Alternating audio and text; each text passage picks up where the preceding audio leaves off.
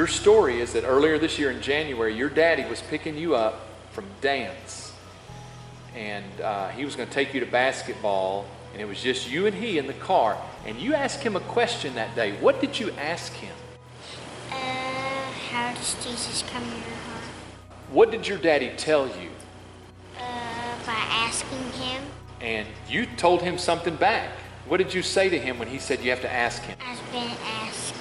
Okay, so your daddy talked to you about Jesus dying on the cross, sin and all of that, that day in the car as y'all drove.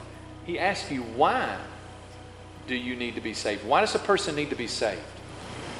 Sin. They've sinned, and that's why they need to be saved, right? If they don't have Jesus pay for that sin, they have to pay for it in hell. How did Jesus pay for your sin and my sin? By dying on the cross. Okay. So we have to ask him to come in. And you did that day, didn't you? And you prayed. What did you pray that day? Jesus, can you please in my heart and be my Savior? That day, you knew Jesus had come in, and you told people that Jesus had come in your life. Who did you tell? My mama, my nana, and my pappy. And after that, your parents told you about a month or so ago that when you were ready, because you were asking them about being baptized, they said, well, you're going to have to walk forward and tell Brother Darrell. And so 2 Sundays ago, what did you do?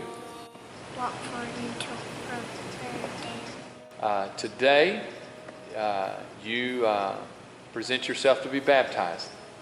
Is that right? Yes, I'm here to be baptized.